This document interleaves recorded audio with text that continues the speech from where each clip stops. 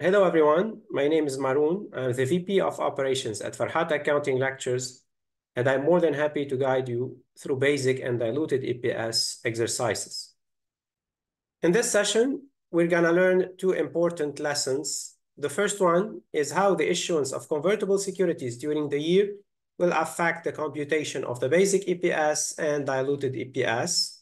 Now, remember that we're going to use the if converted method for convertible securities, which assumes that the securities were converted to common stock at the start of the period or upon the issuance date if later. The second lesson we're going to learn is how the conversion of securities to common stock during the year will affect the computation of the basic EPS and diluted EPS. Now, for the basic EPS, the additional shares are included in the WACSO and the weighted average from the date of the conversion and not from the start of the year. Because for the basic EPS, we're looking at the actual shares outstanding. We're not making any assumptions. However, for diluted EPS, we are making assumptions. We are using the if converted method, and we are going to assume that those shares were outstanding for the entire period. And any related interest expense, net of tax, is added back to the net income. So we're going to make adjustments to arrive at the diluted EPS, and these adjustments are based on assumptions. These assumptions are that the convertible securities were converted at the start of the period or at the issuance date if later. Let's go ahead and get started. Before we proceed any further, I have a public announcement about my company, farhatlectures.com. Farhat Accounting Lectures is a supplemental educational tool that's going to help you with your CPA exam preparation as well as your accounting courses. My CPA material is aligned with your CPA review course such as Becker, Roger, Wiley, Gleam, Miles. My accounting courses are aligned with your accounting courses broken down by chapter and topics. My resources consist of lectures, multiple choice questions, true-false questions, as well as exercises. Go ahead, start your free trial today. Exercise number 1, we have Adam Company had revenues of $19,500 and expenses other than interest and taxes of $10,400 for 2000X1. In 2000X0, so a year before, Adam issued 60 at par, $1,000 8% bonds, each convertible into 100 shares of common stock. So what is the total face value of these bonds? It's 60 multiplied by 1,000. We have $60,000 face value of the bonds. During 2000X1, 2,000 shares of common stock were outstanding. So it is good news here. We are provided with the WACSO. This is the WACSO that we're going to use in the basic EPS. None of the bonds was converted or redeemed. So this is the assumption in this exercise. So no conversion. And the issuance date is prior to this year. It is in the previous year. So the whole bonds were still outstanding, these convertible bonds, for the whole year. They were not converted into common shares. Assuming the tax rate is 20%, we're going to use this tax rate to calculate the interest expense savings and to calculate, of course, also the taxes. Compute the basic and diluted EPS for 2000X1. So the first step is to compute the basic EPS. The basic EPS is the income available to common shareholders, which is the net income minus preferred dividends. Here, we're not provided with any information about preferred dividends, divided by the WACSO, the weighted average number of common shares outstanding. To calculate our net income, since it is not provided, we're going to use the information related to the income statement accounts. Our revenues are $19,500. Our expenses other than the interest and taxes are $10,400. So we still have to compute the interest and the taxes. Net income equals revenues minus expenses minus interest minus taxes. The interest expense on bonds, remember this is the face value, the 60 bonds multiplied by $1,000, multiplied by the interest rate. Since the bonds were outstanding for the whole year, it's multiplied by 12 divided by 12. So the interest will be paid on this balance for the whole year. And the interest expense is $4,800. Next, we need to calculate the taxes. But before that, we need to know our earnings before tax, the income before taxes, because our taxes are computed as the multiplication of earnings before taxes and the tax rate. So our earnings before taxes is the revenues minus expenses minus the interest expense. 19,500 minus 10,400 minus 4,800. My EBT, earnings before tax, is 4,300. 4,300 multiplied by the tax rate of 20%, and my tax expense is 860. Now I can compute my net income because I have all the information that I need to calculate the net income, which is the earnings before taxes minus the taxes. So 4,300 minus 860, it is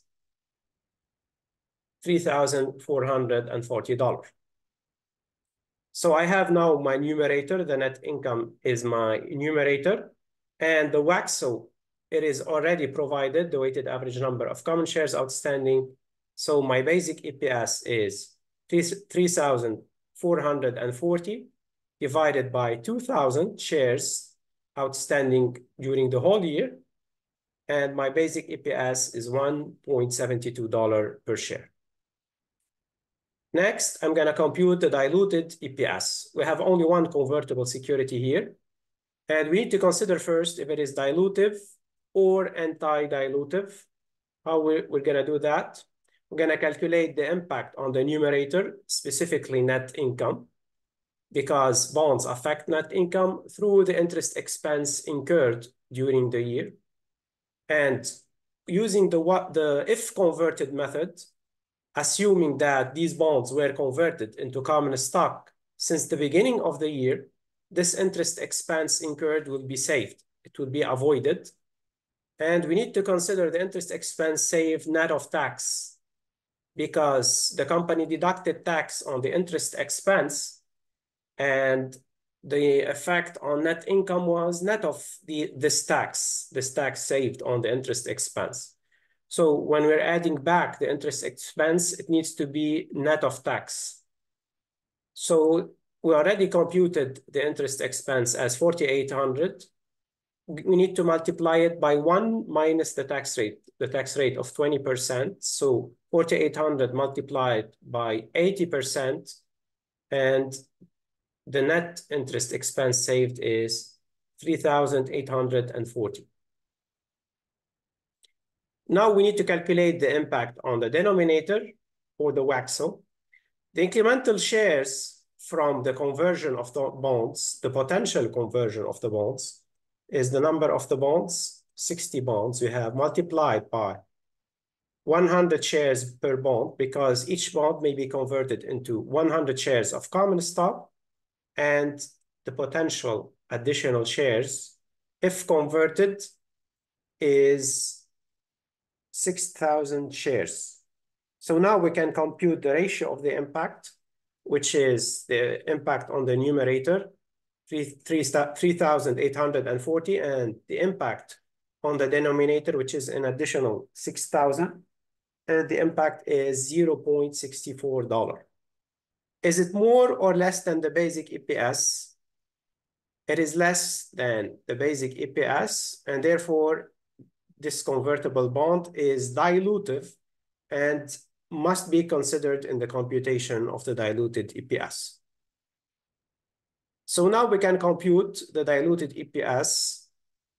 We're going to take the basic EPS numerator, which is the net income minus preferred dividends, and add to it the interest expense saved net of tax.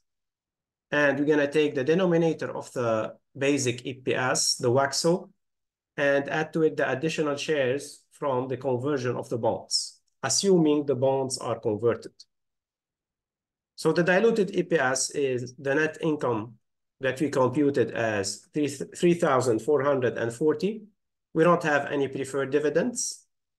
And the interest expense saved, we already computed it as 3,840.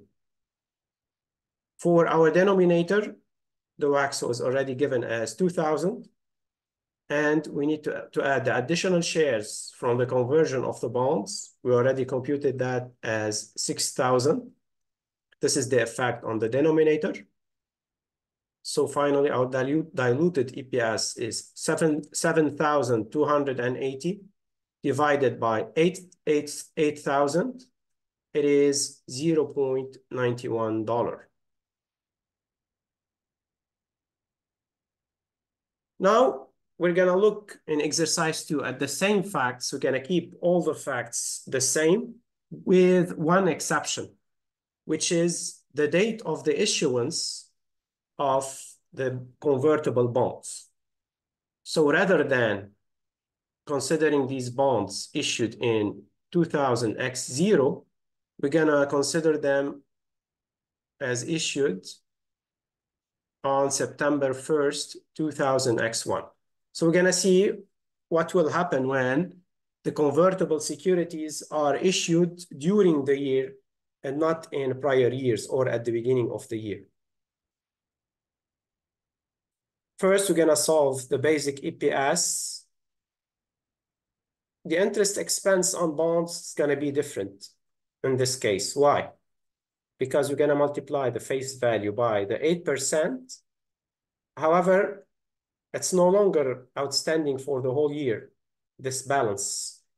It's only outstanding from September 1st. So September, October, November, December. We have 4 months. So we're going to multiply by 4, divide by 12. That's our interest expense. It is smaller in this case. It is the third of the interest expense that we computed in exercise 1, because the bonds were issued on September 1st and not on January 1 or in the prior years. The balance was not outstanding since January 1, but since September 1st.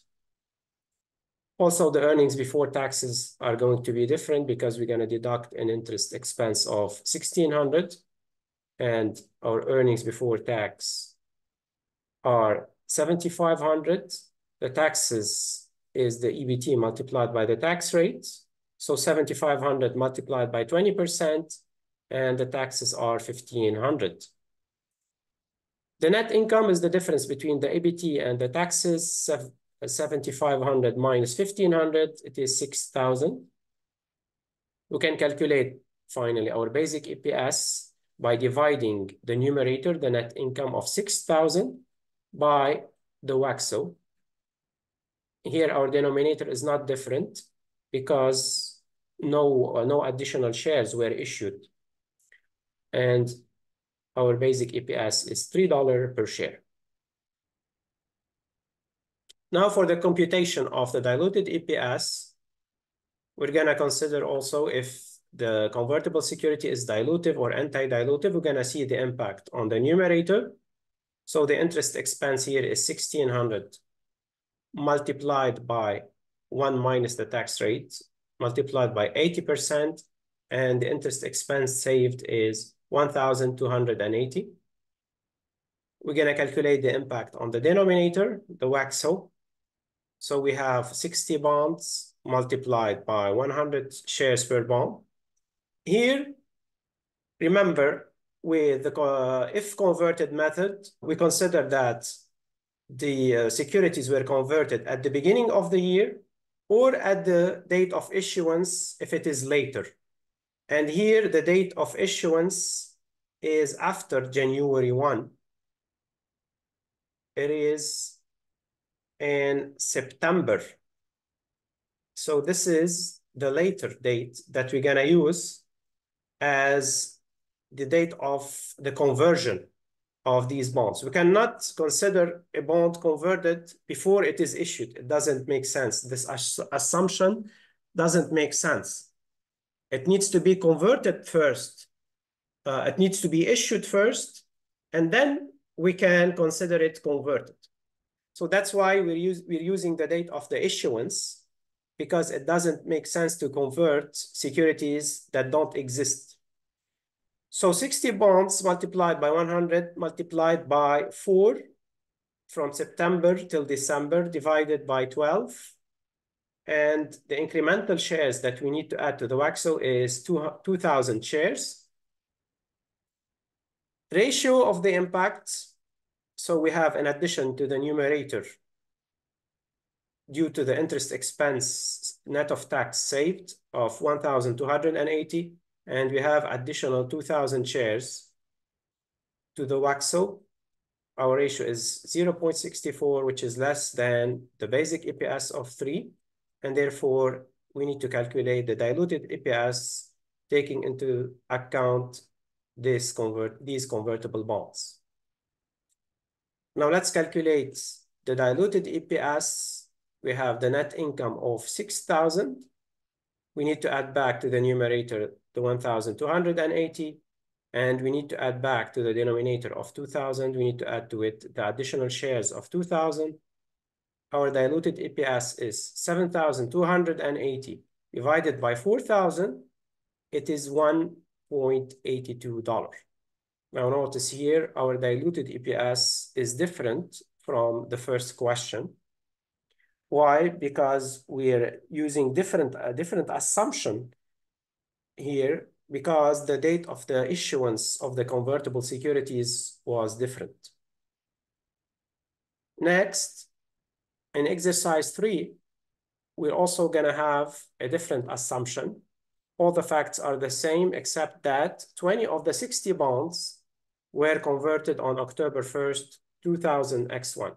So here, the date of issuance is in a prior year, like exercise 1. However, this is the additional information related to the conversion of 20 bonds. So how many common stock or common shares have been issued on October 1st, 2000 X1? It's 20 multiplied by each bond is convertible into 100 shares. So we're gonna multiply by 100. And we have 2,000 shares that's gonna be issued on October 1st. These shares will be taken into account in the computation of both the basic EPS and the diluted EPS. Why? Because they are actual and not based on assumptions. They are not if converted. They are actual shares, and you always take the actual shares into account in the computation of the basic EPS. So let's compute the basic EPS. Now here, for the computation of the interest expense, we're gonna look at the interest expense on bonds from 1/1 till September 30. And why is that? Because we had 60 bonds outstanding until September 30. Multiplied the $1,000 of face value, we had $60,000 of balance in our bonds account. We're gonna multiply it by the interest rate of 8% and the number of months this balance was outstanding, which is 9 divided by 12. So from January to September, we have 9 months. And the interest expense from 1/1 till 9/30 is $3,600. The interest expense on bonds from October 1st till December 31st, we still have 40 bonds only. Why? Because 20 bonds were converted into common stock. They no longer exist. So the balance in the bond account, the bonds payable account, have been reduced to 40,000 on October 1st. 40,000 multiplied by 8%, multiplied by the 3 months, October, November, December, divided by 12, we have here an interest expense of 800. So the total interest expense for the year is $3,600 plus the $800, and it is $4,400. That's the total interest expense. It is $400 lower than the interest expense computed in exercise 1. Why? Because we have 20 bonds. So 20 bonds that were converted.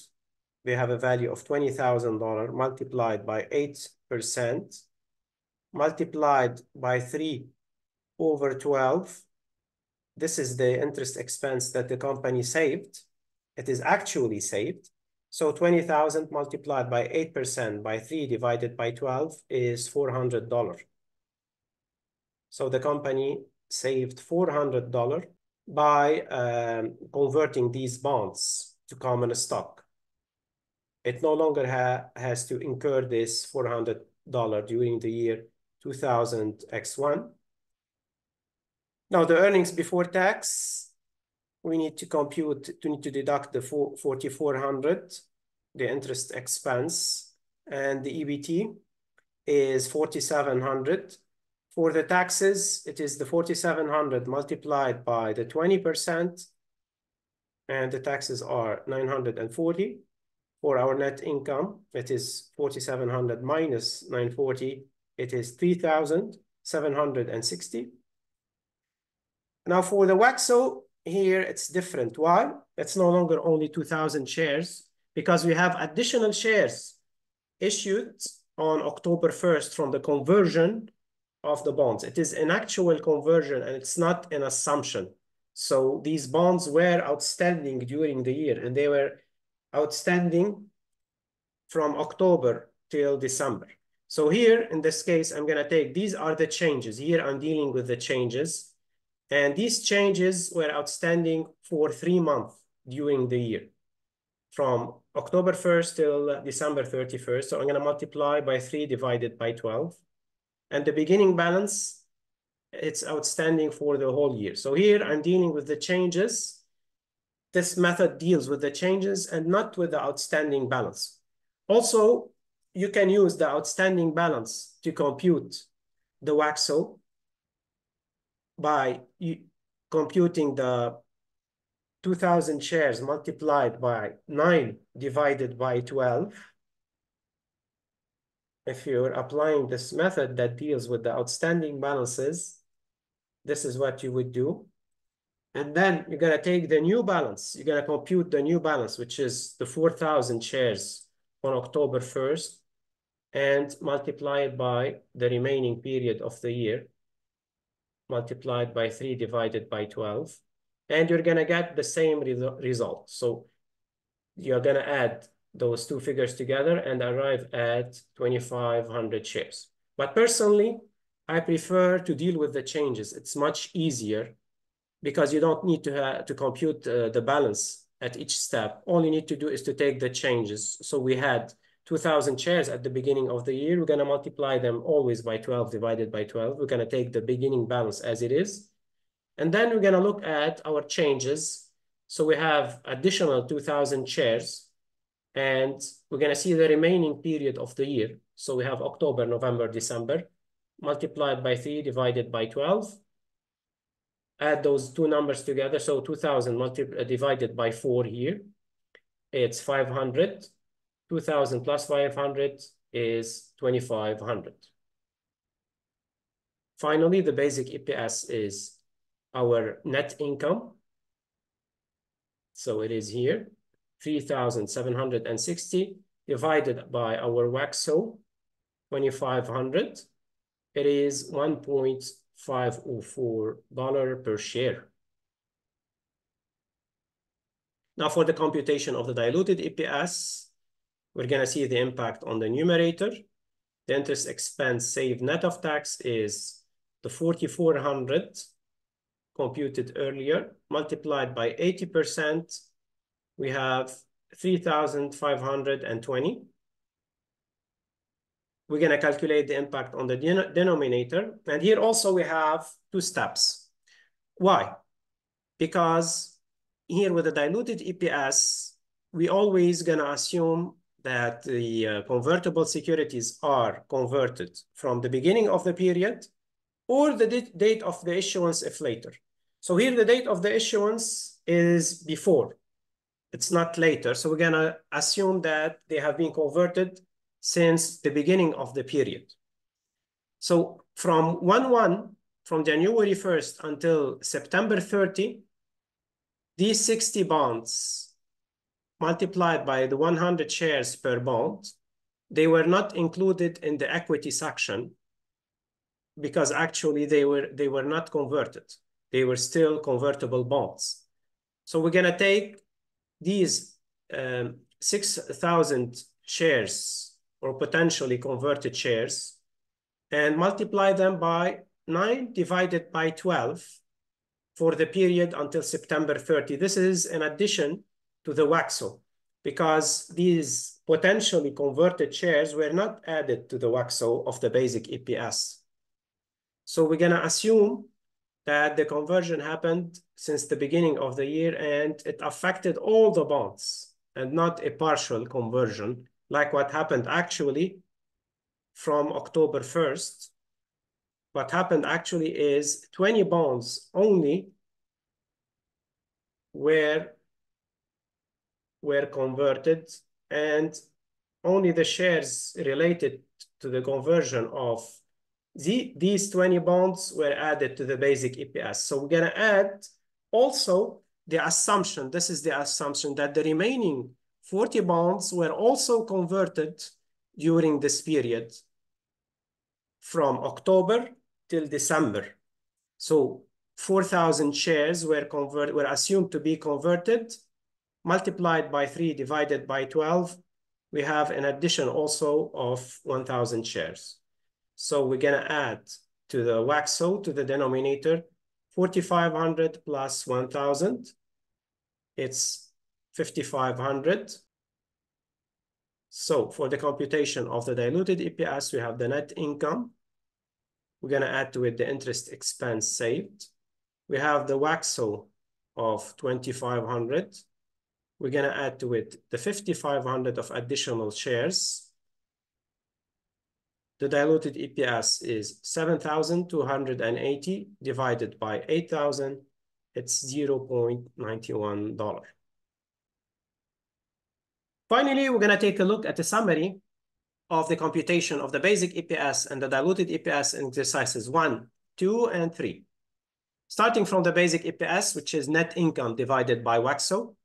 Net income in exercise 2 was different. Why? Because the date of the issuance of the convertible bonds was September 1st and not January 1. So the interest expense was lower and the net income was higher.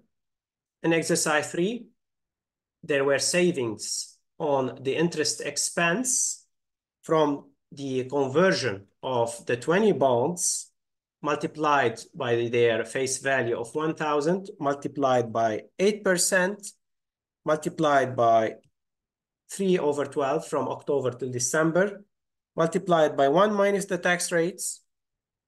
This was the interest expense savings from the conversion. And that's why we have a higher net income. The WAXO was no different in exercise 2 because there was no addition of any additional shares of common stock. But for exercise 3, we had an additional 500 shares. Why? Because 20 bonds were converted. And each bond was converted into 100 shares of common stock. And this conversion is considered for the last 3 months of the year, from October till December, which led to additional WAXO, to the addition to the WAXO of 500. And the WAXO was 2,500. And this was the reason that the basic EPS was lower. Now for the interest expense saved, it is added to the net income and the computation of the diluted EPS numerator. So the diluted EPS numerator is net income plus interest expense saved. And for the additional shares, they are based on the diluted EPS denominator. Now, if you look at the diluted EPS denominator in exercise 1 and 3, they are the same. And why is that? Because we are using the same assumption. The actual conversion of these 500 shares doesn't affect the amount of, or the value of the diluted EPS denominator. Why is that? Because it's still the same assumption that we have converted all the 60 bonds into 100 shares each, and for the whole year. So we're always going to add 6,000, regardless of whether of the number of convertible securities that were actually converted during the year. But what could affect the value of the diluted EPS denominator is the date of the issuance. Because if it is later than the beginning of the year, we're going to use that date in our assumption, and assuming that the convertible securities were converted on that date, which in our case was September 1st. So the 60 bonds were considered to be converted into 100 shares each on September 1st. And this conversion is considered from September 1st until December 31st, 4 months out of 12 instead 12 out of 12. So it's like dividing this amount by 3. 4 out of 12 is 1/3. So here in our denominator is the same, but the adjustments are different because the basic EPS, the WACC of the basic EPS, it's going to be different when there is a conversion of convertible securities into common stock. Remember, for the basic EPS, we're going to take the actual WACC, no assumptions here. And for the diluted EPS denominator, it's always going to be based on assumptions, taking into account the worst case scenario. What should you do now? You should go to Farhat Lectures. Look for additional resources to help you with your CPA exam preparation or accounting exam preparation. Thank you for watching and happy studying.